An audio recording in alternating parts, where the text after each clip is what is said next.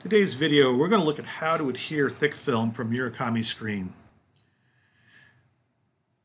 These screens are used in a variety of print techniques, from electronic printing for circuitry to high density, where you can print in one pass. You can stack multiple passes for some of these prints you're seeing here. Gains more detail and smoothness. And puff inks tend to lay down far better, loft better, and gels have good sharp edges and doming quality. The basic setup for this technique is to use Murakami Thick Film, 1-pot Sol C emulsion, and this screen is a 90S Smart Mesh screen. I'm going to peel the printed plastic protective sheet first. This is the side we're going to adhere to.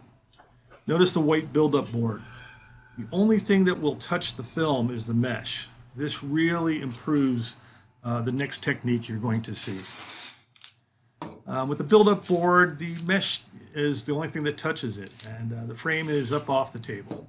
I'm going to start putting 2-inch tape around the film, and we want this to be right up against the film. You'll notice here that there's a gap forming on the first attempt.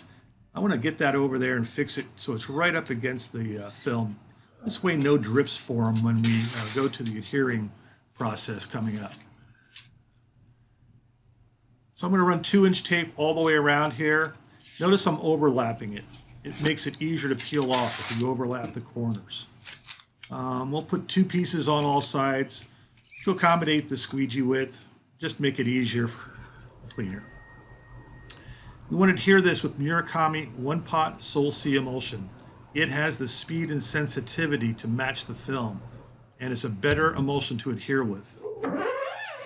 I'm going to use my left hand to hold it down, and with 4 to 6 clean passes, push the emulsion into the film so that it melts it and adheres it.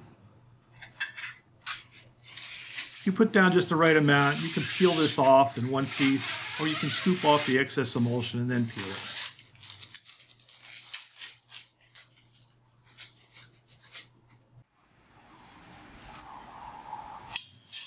Need to dry this side first. If we coat now, it will take hours, if not a day, to dry completely.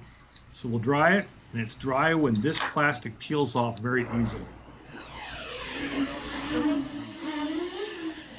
going to coat the inside now with 1-pot Sol C to match our adhering emulsion. I'm using the sharp side on this S mesh so that I don't overcoat and put too much emulsion down.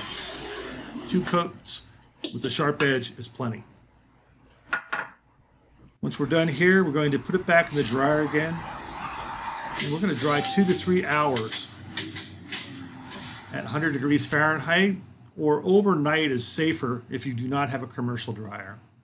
Thick film is available from 100 microns up to 1,000, with 400 microns being one of the most common used for textiles. Thanks for watching, and have a great day.